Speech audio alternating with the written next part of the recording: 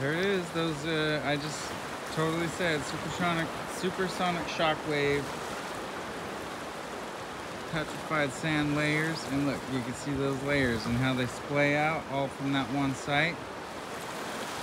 That is exactly what I just said. I was standing over there,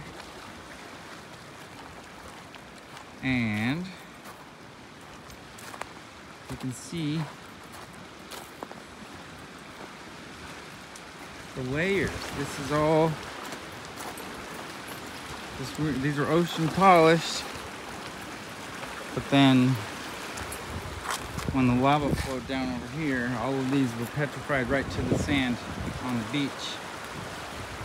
And then all these waves, all these shock waves were blasting off right over there. Look at that.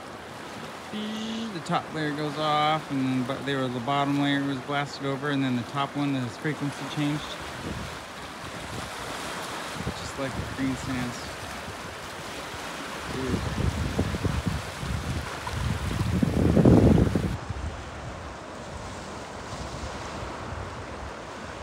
It's amazing. Hell yeah, baby.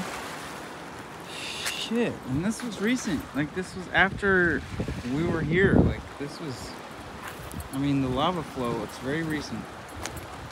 We gotta be here the next time the lava hits the ocean to see how this occurs.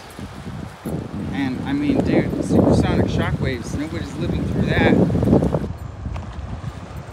We're gonna have to set up cameras and then hope the cameras survive it, but we can't be anywhere near that when that happens. That would not be survivable, as far as I can imagine. But yeah, dude, this isn't concrete.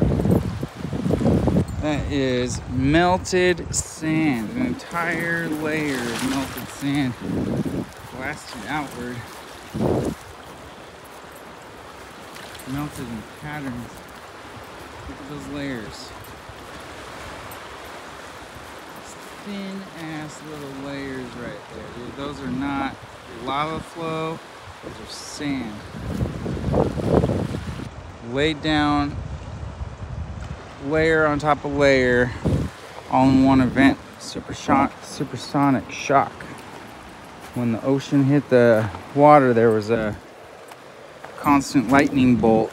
Just sent out this crazy high frequency, and she fried everything.